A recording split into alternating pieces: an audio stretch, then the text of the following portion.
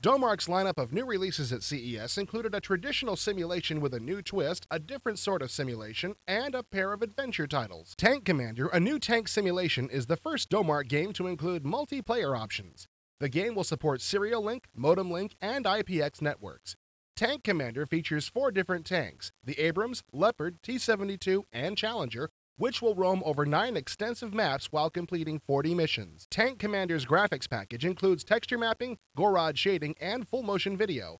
In addition to your tanks, you're also in control of all your support vehicles, including jeeps, microlights, motorbikes, other tank platoons, and reconnaissance aircraft. Domark is billing Absolute Zero as its first sci-sim ever. The CD-ROM title, which will be released simultaneously for the PC and Power Mac platforms, is set in the late 24th century in a mining colony on an icy planet that serves as a major refueling depot for Earth.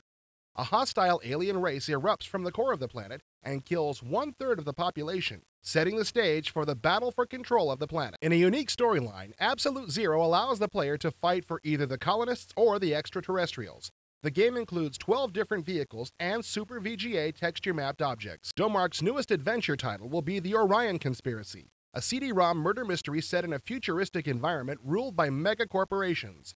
The player is stationed on a research station in outer space, where information regarding a recent murder is extremely scarce. The Orion Conspiracy will feature character speech, rendered full-motion action sequences, and hand-painted backdrops in SVGA. And after a series of delays, Domark's much ballyhooed Lords of Midnight may finally be in stores as you view this episode of IE.